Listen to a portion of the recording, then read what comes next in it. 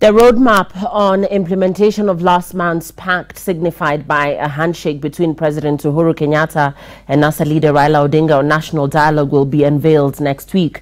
The committee tasked with crafting the roadmap, co-chaired by Ambassador Martin Kimani and lawyer Paul Mwangi, met today to put final touches on the plan of action. And as Francis Gashuri reports, the handshake jitters remain, with 2022 succession politics clouding the deal meant to resolve long-standing national issues.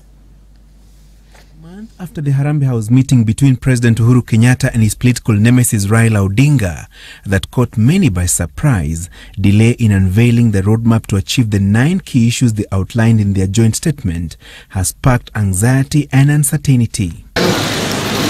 But Ambassador Martin Kimani and lawyer Paul Mwangi, tasked by Kenyatta and Odinga to craft a roadmap on the initiative's implementation, met today to fine-tune the work plan. Kimani told Citizen Weekend that the president and NASA leader had been involved in the shaping of the national dialogue agenda, which the joint team wants to be an all-inclusive process, bringing on board all stakeholders.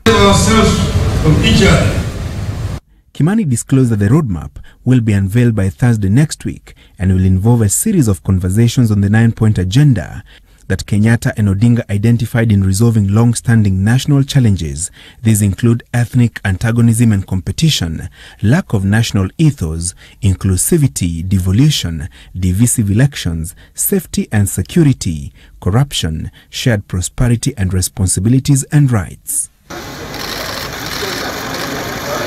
While the Joint Committee holds that the Kenyatta-Odinga handshake had inspired Kenyans to engage despite their political or ethnic differences and resulted in a calm country, the political class has been anxious, with the 2022 succession politics kicking off. Busia Senator Amos Wako, a close ally of Odinga, 2 days ago lifted the lead on the murmurs within the opposition team over the handshake. Wako observing that a month into the pact, neither the National Dialogue program had been rolled out nor launched, and that the situation had created a vacuum for proponents of the status quo. The former Attorney General feared that the key issues raised in the joint statement could be lost in the 2022 succession dust. So say the truth, that there are some people within the Jubilee coalition who are not happy with this kind of...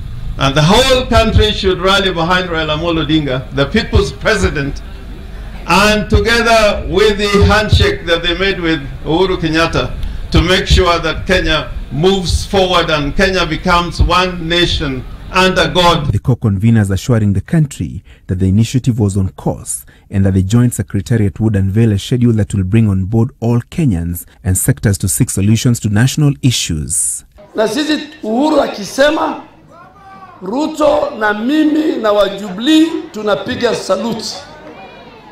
Na baba akisema, tunamwambia watu wa upinzani wote wapige saluti, wafuate baba. Francis Gashuri, Citizen Weekend.